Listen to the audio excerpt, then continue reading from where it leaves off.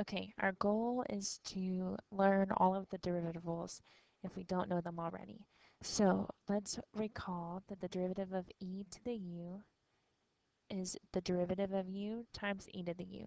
So for instance, e to the x squared plus 1 would be 2x times e to the x squared plus 1.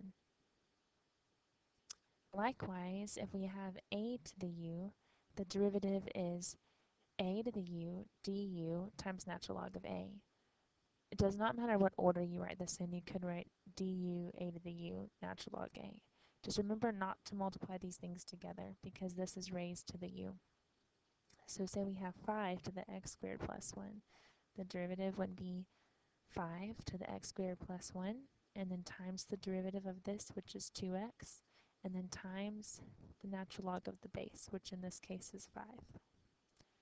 And then we learn natural log. So the derivative of natural log of something is the derivative of that something. So it would be 3x squared plus 5 over x cubed plus 5x plus 1. So it's the derivative of the stuff over the stuff. So if we have natural log of u, the derivative is u prime over u, or du over u, or 1 over u du. These are all the same thing. And then also, if we have log of some other base, like log base 3 of all this stuff, you take the derivative in the same exact way, so it still would be 3x squared plus 5 over x cubed plus 5x plus 1, except then, because of the change of base, you're going to have a natural log of 3 in the bottom, because log base 3 of something is natural log of this argument over natural log of the base. And so you're going to end up having this extra. So anytime you have any different base, you're going to write u prime over u, but then the natural log of a in the bottom. Also, let's recall that the natural log of e to the x is x, and e to the natural log of x is x. So if I had natural log of e squared, this would just be 2. Also, that works for other logs of different bases, so this would give us x. And just to show you that it works for other things, say that I had this. This really just simplifies to be this right here, x cubed plus x plus 1. These undo one another because they're inverses. And then the log rules are really important, like the log of a times b is the log of a plus the log of b. And the log of a divided by b is the log of a minus the log of b. And the log of a raised to the b power is the same as b natural log a. So if I have log of x squared times the square root of x plus 1, I could rewrite this as the log of x squared plus the log of the square root of x squared plus 1. If you have log of x over sine x, you can write this as the log of x minus the log of sine x. And if you had something like log of x cubed, you could rewrite this as 3 natural log x. Okay, so now to get going for the derivative. We know this is a to the u, so the derivative is going to be a to the u. So you write down exactly what you see, times the derivative of u, which is, hopefully you just said 3, and then times the natural log of 5. And it's fine just to leave it like this. Make sure you never multiply anything into this argument, and make sure you never multiply anything times this, because you can't say that this equals 6 cubed. No, don't do it. You can't do it, so you can't say that this is equal to 6x. Not true. This is not 7 to the x. This is 7 times e to the 2x squared plus 4. So the 7 just hangs out for the ride. This is what's raised to the power. So you do the derivative of u, which is 4x, times e to the u. Now since these are just numbers, neither of them are raised to power, we can multiply them together and get 28 x e to the 2x squared plus 4. Here we have product rule. Please don't forget the product rule.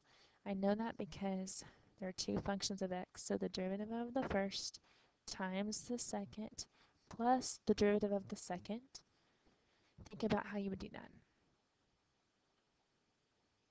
Hopefully you said the derivative of u over u, and then times the first. So you could write this as combining the 3 times the 4x and write 12x. Okay, here we have to see that this is a different base. So we take the derivative in the same exact way we would with the natural log of u, the derivative of the stuff over the stuff. So 12x over 6x squared plus 7. This 2 just kind of hangs out. And then because there's this base here, we put the natural log of 3 in the bottom. So now I can multiply 2 times 12 and get 24x. I know the temptation might be great to try to simplify this somehow.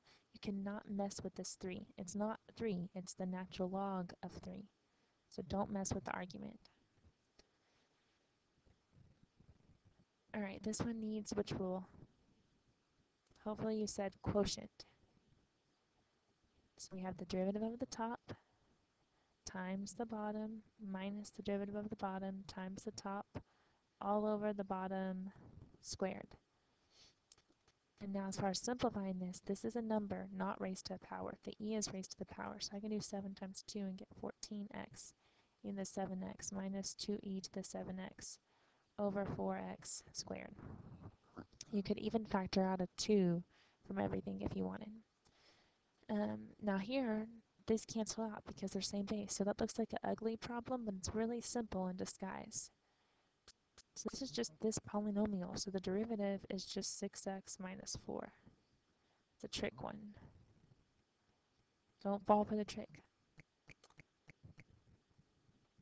Okay, so this is chain rule. We have the outside, bring down the 5, so 20. This becomes 4. Don't chew the chocolate. Then multiply by the derivative of the inside, which is 7e to the 7x. So now we got 20 and 7, which is 14, because again, this 7 is not raised to a power. So 2 times 7 is 14. We need a 0. E to the 7x, e to the 7x plus 1 to the 4th. Here we need a which rule? Hopefully you said product, because there's 2 functions of x. So the derivative of the first is the a to the u, the derivative of u, which is 1, and then the natural log of 3, times the second, plus the derivative of the second, times the first. I can't simplify this too much. Now you could bring out a GCF, which would be 3 to the x, and they each have an x squared. If I did that, I'd be left with, let's see, x and natural log of 3, because I took out 2 of those, and then I took out 3 to the x. I did not take out this 3. Okay, the derivative of tangent of something is secant squared of that same something times the derivative of that something, which in this case would be 10e to the 5x. So I can multiply 3 and 10 since they're both just numbers and say 30e to the 5x secant squared of 2e to the 5x. Now for the application problems. Whenever it asks about increasing, hopefully forever and always, you think about what? F prime positive. Remember, F prime positive, F is increasing. Say it with me. F prime negative, F is decreasing. Okay, make your parents or your siblings think you're crazy. Say this out loud. F prime positive means F is increasing. F prime negative means F is decreasing. So I need to find F prime. What rule do you need? Product rule. You should ask yourself these questions when you're taking the test. So the derivative of the first times the second plus the derivative of the second, 3e to the 3x times the first. Now because we have to set this equal to 0, we need to factor. Notice there's a 4 in both and an e to the 3x in both. So we bring out 4e to the 3x. I'm left with 1 plus, I took out this, so just 3x. Then I set each factor equal to 0. Well, the thing is, e to the x never equals 0. Now this can equal 0 if x equal negative 1/3. So that's what goes on my number line, negative 1/3. I am trying numbers on either side, so this is always positive. So if I plug in something like negative 10, it's going to make this negative. If I plug in something like a million, that makes this positive.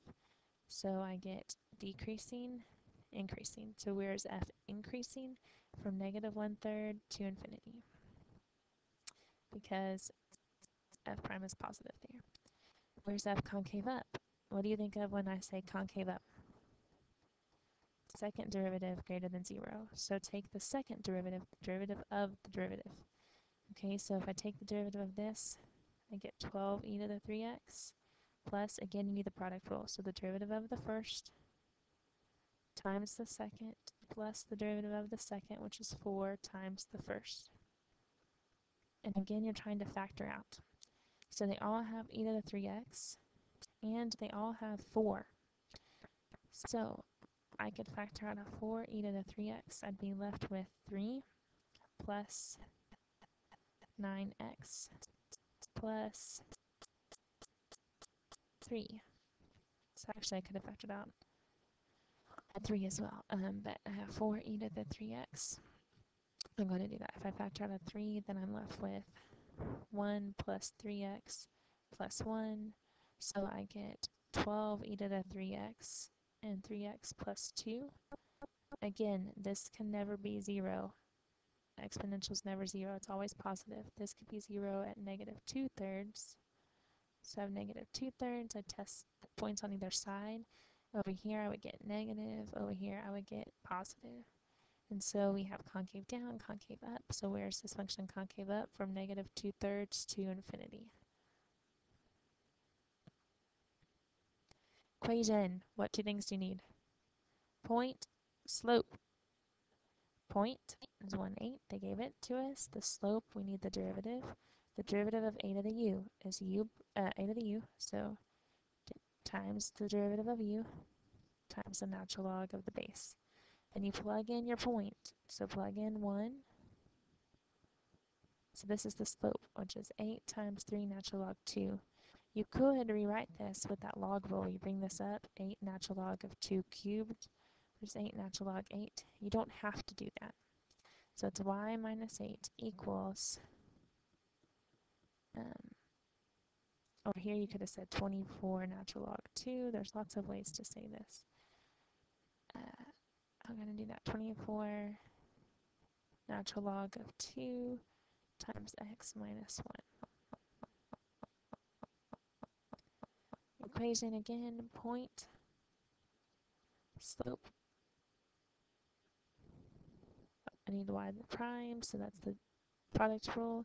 Derivative of the first times the second plus the derivative of the second, which would be 1 over x plus 2, because the derivative of this is 1 times the first. Then plug in your point, -1, so 6 times -1. Natural log of -1 plus 2 plus 3 times -1 squared, -1 plus 2. So -6 natural log of 1 plus 3 over 1. Well, the natural log of 1 is the point you need to know. It's 0. So this is just 0. So we get 3. So we have y minus 0 equals 3 times x minus -1. Y equals 3 times x plus 1. Again, equation, point, slope. So point is e 4e. Slope would be the derivative of the first times the second plus the derivative of the second, 1 over x times the first. Now plug in e. So this is where you need to know the natural log of e. Hopefully you know it's 1, because these cancel out, you get 1. So 4 times 1 plus 4 over e. So I got 4 plus 4 over e. If you wanted to find a GCF, you would multiply by e over e. So I have 4e plus 4 over e. So this is y minus 4e equals 4e plus 4 over e times x minus e. Critical values is where this derivative equals 0. So 4 natural log x plus 4 over x. Where does it equal 0? Well, we need to find a GCF. So multiply this here by x over x. 4x natural log x plus 4 over x equals 0. So right here, I'm going to set the top equal to 0. 4x natural log x plus 4 equals 0. The GCF is what? Oh, I made a mistake. I just made a mistake. I noticed.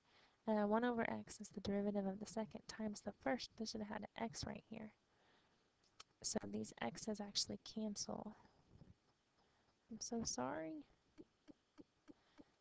So right here we have 4 natural log of x plus 4.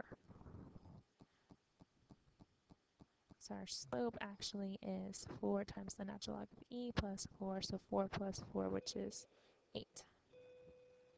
Critical values then is where this derivative equals 0. So we just factor out of 4, we get natural log of x plus 1 equals 0.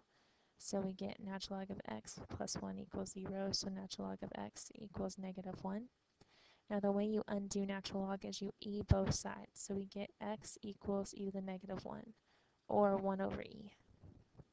Because put this in the bottom, it's e to the first power. Relative extrema, fancy words for max, min. So I need to do the first derivative test, Derivative of the first times the second plus derivative of the second times the first, so they equal to 0. Now, the GCF, they each have an x, and they each have an e to the x. So we left with 2 plus x. Now, x can be 0. E to the x cannot be 0. And 2 plus x can be 0 when x equals negative 2. So if I put 0 and negative 2 on a number line, my test points. Negative 3, if I plug in negative 3, this is going to be negative. This is always positive right here. And 2 plus negative 3 would be negative, so this is positive. If I plug in negative 1, this would be negative, but this would be positive, so we get a negative result. And if I plug in something bigger than 0, I would get positive and positive. So this function increases, decreases, increases. So the max is at negative 2 comma something, and the min is at 0 comma something. How do you get this right here? The original function over here. If I plug in negative 2, I would get negative 2 squared times e to the negative 2. So this is 4 e to the negative 2, or 4 over e squared. If I plug in 0, I just get 0. Don't forget to look at the inverse. If we have this inverse here, I'm going to ask you for g prime of 64. G prime of 64. You know it's 1 over f prime of something. This right here is the y value of the original function, so you just guess. What cubed is 64? 4. So now you find f prime, which is 3x squared, and you plug in 4. So 3 times 4 squared is 3 times 12. Whoa, all over the place tonight. 3 times 16, and so 3 times 16 is 48. So we have 1 over 48. Okay, you can do this. Finish strong, Wildcats.